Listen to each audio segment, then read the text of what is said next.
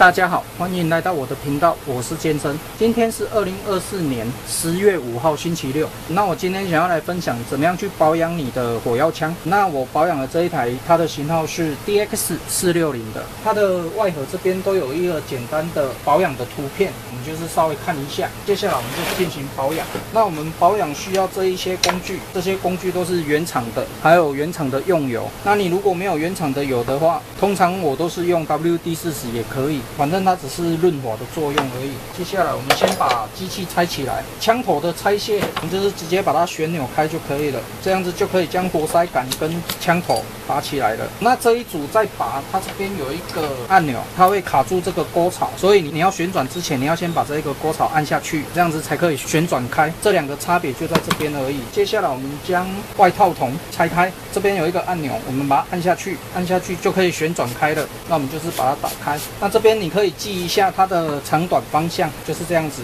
那你如果对不准的话，它这边有一个箭头，这边也有一个箭头，我们就是对箭头，然后最后装回去，这样就可以了。拔起来以后，我们先来清洁枪身。枪身它里面大部分都是有火药的残留，那我们就是先把灰尘清一清。这里面基本上是不太好清啦，所以我也很少在清。所以我们就是稍微拿刷子这样子刷一刷就可以了，就是将一些残留的火药把它清掉。然后我们喷一点油，有原厂的我们就喷原厂的，就这样子。接下来我们来清洁这个枪筒，那枪筒一样，我们先把灰尘清一清。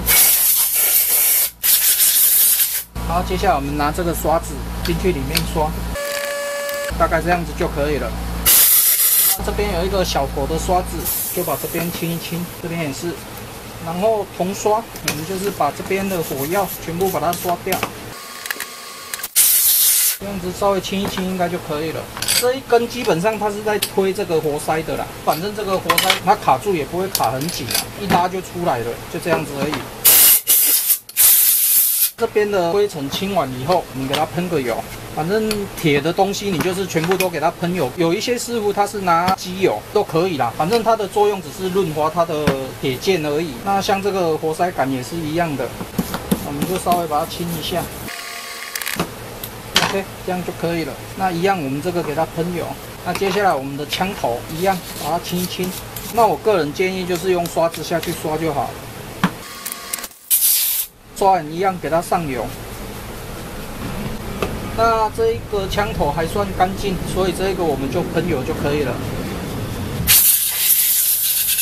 那这个我们就可以先收起来，它的原先的枪头就已经很好用了，我们把它保存起来，这个都当做备用就可以了。接下来我们就进行组装。那我们先来装这个枪筒，这边都有箭头，我们直接对箭头。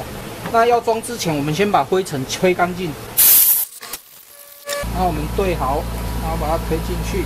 接下来我们把它锁上去，然后锁到底以后，它这边会自然的卡住，这样就可以了。接下来我们将活塞杆装进去，装之前一样，先把灰尘清一下，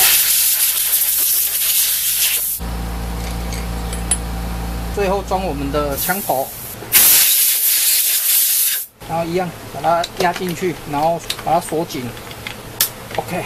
然后卡住，这样就可以了。这样子保养完成以后，我们稍微测试一下。火药在装填，它旁边都有做卡槽，所以我们可以听卡槽的声音下去判断火药的位置。那我们一样装一发钉子下去做测试。火药没有对到，我们就再推一下。OK， 这样子有钉上去了，这样就可以了。这样子我们的火药枪就保养完成，测试 OK 了。那我这一篇喜得丁的 DX460的火药枪简易保养分享影片就分享到这边为止。那如果你喜欢我的影片的话，敬请订阅和分享，谢谢。